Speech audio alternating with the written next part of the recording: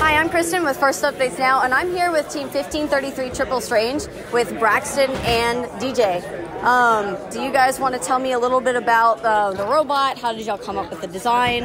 I guess any issues that y'all had kind of getting up and running? Yeah, so we came off of our great touring run last year with a phenomenal elevator, and we knew that really we were going to stick with that same design and run this elevator with some advanced things that we would change. So we changed our bearing blocks, and we went from a cascading to a continuous lift, and sort of built everything off of that. So this is our really V2 elevator. We built everything around it. We have our hatch manipulator here, so it's actuated on pistons, so it stays inside the frame perimeter and pushes out. And then we have one piston working at around 10 pounds. So what that allows us to do is run into the cargo ship or run into the rocket, and it really squishes inward, so we don't have to worry about breaking a mechanism because we're running into that.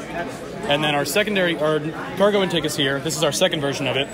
Our first event we went to, we had it made out of aluminum. We broke it horribly in Finals 2, and we really had to sort of reevaluate how we built it. So we now have steel tubing that's bent, so it's a single piece, it's steel. Really, it's going to bend instead of breaking. So we've really now taken our second event to really beef up our robot and make sure that we're going to make it through this event without breaking. Awesome. DJ, do you want to talk a little bit? I know you just started learning or just started being primary driver at Thor. Do you want to talk a little bit about driver training and kind of how that worked out? Yeah, so I've driven now, Guilford was my first official event that I drove at, but I've driven at two previous off-season events, Thor 2017 and 2018. So it's been kind of a evolution of learning how swerve works and just adjusting to the kind of swerve mindset as opposed to tank drive. So being able to literally translate any direction on the field helps to make the robot more maneuverable and allows us to get faster cycle times. Awesome. Well, it sounds like you guys are off to a great start for this event, and we hope to see y'all on the finals field. Good luck. Thank you.